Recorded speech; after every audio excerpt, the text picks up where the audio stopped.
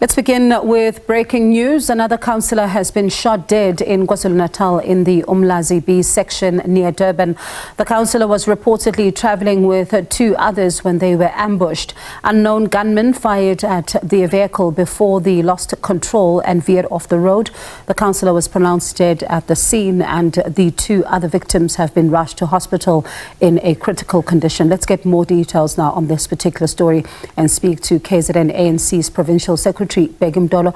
Mr. Mtolo, thank you so much for your time. Very disturbing developments we're hearing this afternoon. What happened, as you've heard?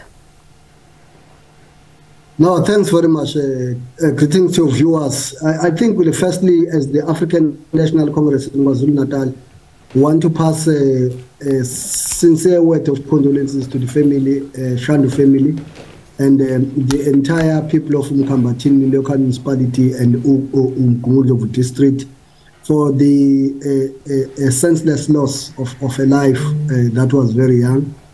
For now, I think we don't know what has happened. What are the circumstances that has led for the brutal murder of a councillor Shandu? What we know is that this was a second attempt incident, because at some point, I think around last month, he survived an attack around Bumbulu in eThekwini. Now it means this time these assassins were well prepared and they made sure that they killed him on the scene. For now, we can say let's call for calm, because we don't know what are the surrounding circumstances that have led to this death. I will go to the family, and we will also speak with the municipality after we've known all the total surrounding circumstances. I think the African Union will be able to pronounce ourselves what we think was the motivation of this senseless killing.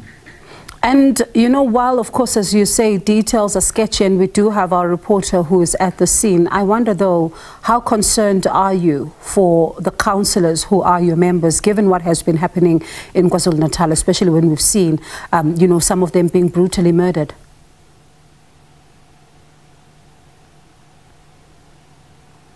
Mr. Mtolo?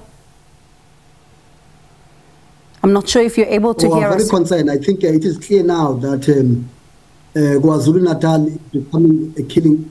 We are very concerned. Yes, I can hear you. Do you hear me? Yes, now we can hear you. Go ahead, sir.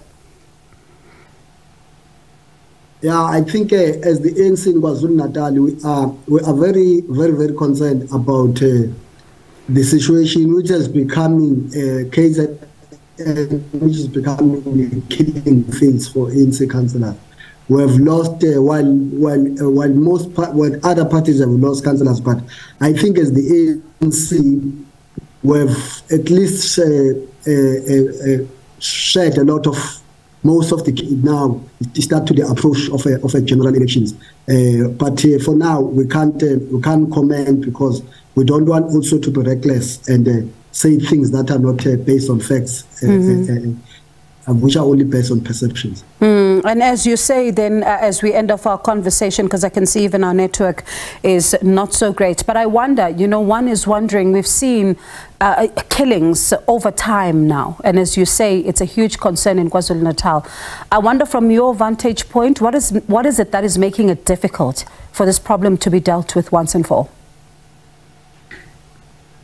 It's very difficult, because at some point, remember, before the Morana Commission, there was this cry that criminals are not apprehended and then they are not brought to book. But after that commission, the police minister set up a national task team, which has made a lot of progress in KwaZulu-Natal, which has arrested more than 200 people.